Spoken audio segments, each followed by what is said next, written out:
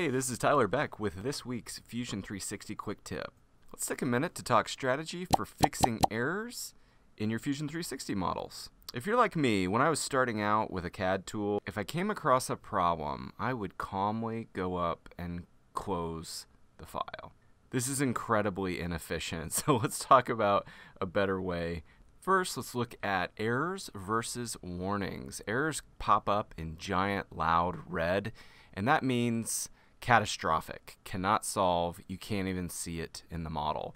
The warning is a little more mellow. It's still solving, it's still showing you the results maybe in the model, but it's missing a reference, it's missing a sketch, it's missing a sketch plane.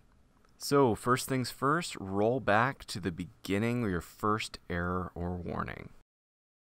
So let's look at our example. We go back and we review the warning. The first warning is it's got a reference failure. Something about the sketch plane is lost. Right click, redefine that sketch plane. I select a plane that's as close to the original as I can find. I select this flat face. Now going to the next, we review. Looks like it's again missing geometry as a part of the reference.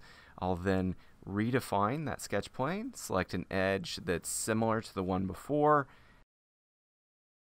And now, the next error, we have an extrude that's failing to solve, and what's interesting is the sketch is missing.